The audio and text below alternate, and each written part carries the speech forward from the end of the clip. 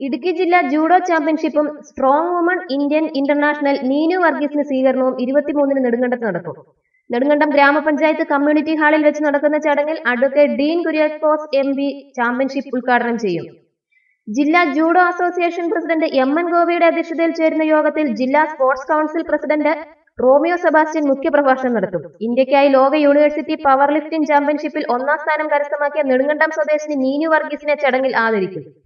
ചടങ്ങിനോടനുബന്ധിച്ച് Nedumkandam judo academy അവതരിപ്പിക്കുന്ന judo ഷോയും വിവിധ കലാപരിപാടികളും നടക്കും. ബ്ലോക്ക് പഞ്ചായത്ത് പ്രസിഡന്റ് റെജി പനച്ചിക്കൽ, ഗ്രാമപഞ്ചായത്ത് പ്രസിഡന്റ് S ജ്ഞാനസുന്ദരം തുടങ്ങിയവർ കായിക താരങ്ങളെ ആദരിക്കും.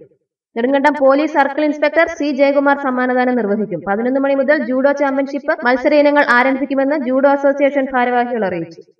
ഇടുക്കി ജില്ലാ ജൂഡോ ചാമ്പ്യൻഷിപ്പ് ഈ മാസം 23-ാം തീയതി നെടുങ്കണ്ടം പഞ്ചായത്ത് കമ്മ്യൂണിറ്റി ഹാളിൽ വെച്ച് നടക്കുകയാണ്.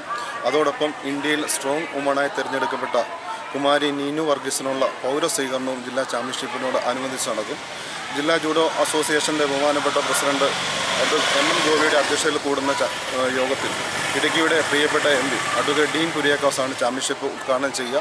അതുപോലെ തന്നെ ജില്ലാ സ്പോർട്സ് കൗൺസിലിൻ്റെ ബഹുമാനനായ പ്രസിഡന്റ് റോമിയോ സെബാസ്റ്റ്യൻ മുഖ്യപ്രഭാഷണവും ഗ്രാമപഞ്ചായത്ത് പ്രസിഡന്റ്, ബ്ലോക്ക് പഞ്ചായത്ത് പ്രസിഡന്റ്, മറ്റ് ത്രിതല പഞ്ചായത്ത് പ്രസിഡന്റുമാരും രാഷ്ട്രീയ സാമൂഹിക സാംസ്കാരിക സംഘടനാ നായകന്മാരും ഈ ചാമ്പ്യൻഷിപ്പിൽ